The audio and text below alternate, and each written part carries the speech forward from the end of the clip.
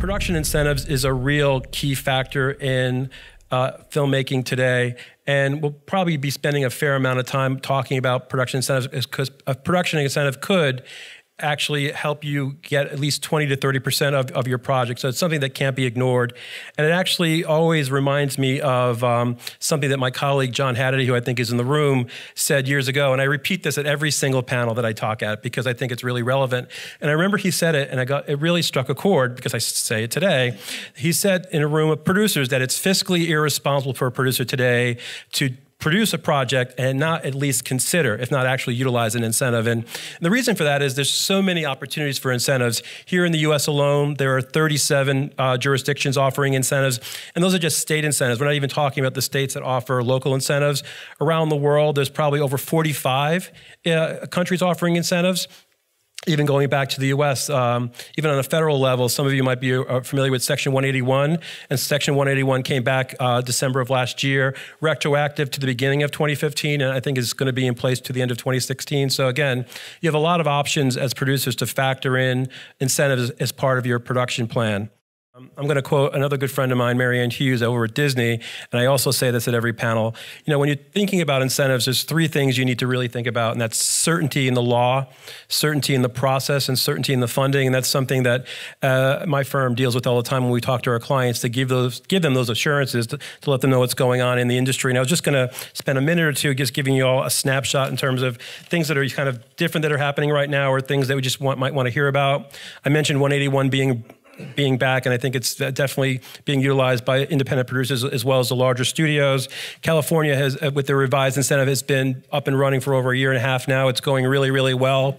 More money, more opportunity for larger films and television. Lottery being replaced with the job ratio formula. And I'm hearing from pretty much across the board, everyone is really happy with the job ratio formula, and they feel that it's really a very fair way of being chosen for a project. New York is still very popular. New York is extremely busy. A year ago, I was saying that one of the criticisms about New York was the state was taking a bit too long to process applications. They fixed that in January of this year. You can now hire a third-party CPA to come in. That expedites the process. It would be a mistake not to mention Georgia. Georgia is probably the third busiest jurisdiction right now in the U.S.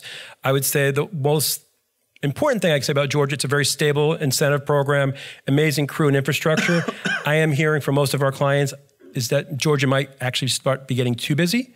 So they're looking for other opportunities because there might not be stages or crew there. Louisiana, I mean, I could probably do a whole panel on Louisiana. Louisiana was the Hollywood of the South for 10 years plus.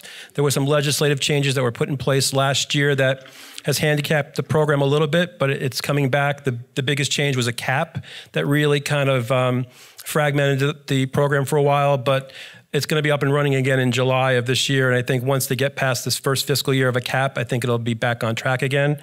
Ohio has just introduced some legislation where they're going to bump up their incentive to 30%. They're also going to bump up their funding from 20 to 40 million.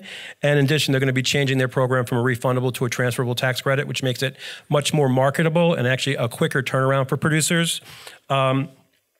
We all heard a few weeks ago with British Columbia announcing a change to their program. They're actually dropping their program from 33% to 28% in October. But again, Canada's hard to ignore with the exchange rate benefit, and most of our clients are budgeting just to see what that benefit could be by going to Canada. UK is still solid as ever. Again, with an amazing incentive, but also amazing crew base as well as infrastructure across the board.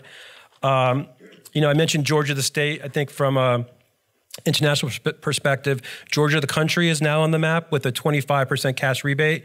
We got introduced a few months ago. I think we're going to be hearing a lot about Georgia, the country. And then even here at the PGA conference, Iceland is here as a sponsor, and Iceland just 3 days ago re-upped their program for another 5 years and bumped it up to 25% as a cash rebate. So again, it's a quick snapshot of what's out there in the world of incentives. And again, we're not going to spend more time talking about specific incentives, but if you want, you can go to the EP Financial Solutions website, which we just rebooted. And I wish we had a chance to show it to you, but I'm really impressed with how it works. And take a look at it. And if you have any suggestions how we can make it work any better, let us know.